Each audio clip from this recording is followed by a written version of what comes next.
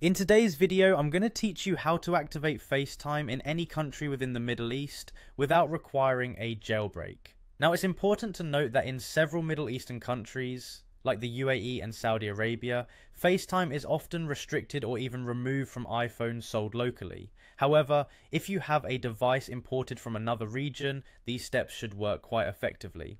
So let's dive right in. Firstly, what we need to do is change the region settings on your iPhone. Begin by heading to your settings app, then select general, and from there navigate to language and region. You'll want to tap on the region option here. A list of countries will appear. Scroll and select either the United States or the United Kingdom.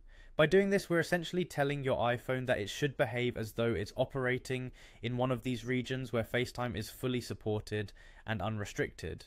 Once you've changed the region, the next step is crucial. You need to restart your device. This step is vital because it allows your iPhone to apply the changes that were just made. Just hold the power button until you see the option to slide and turn off your phone.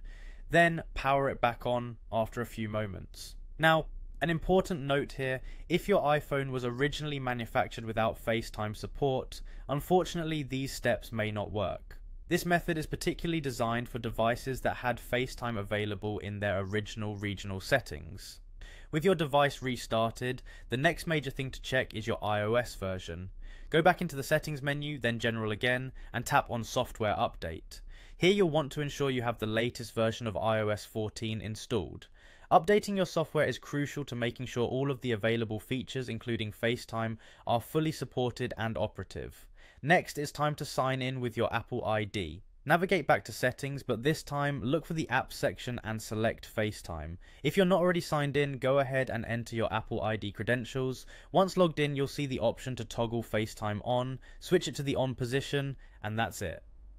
So, to wrap things up, by changing your region settings, ensuring your phone is up to date with the latest iOS, and signing in with your Apple ID, you should now have FaceTime activated on your device. Remember, this process is most effective with devices imported from regions where FaceTime is not restricted. Hopefully this helps you stay connected with your loved ones through FaceTime, regardless of where you are.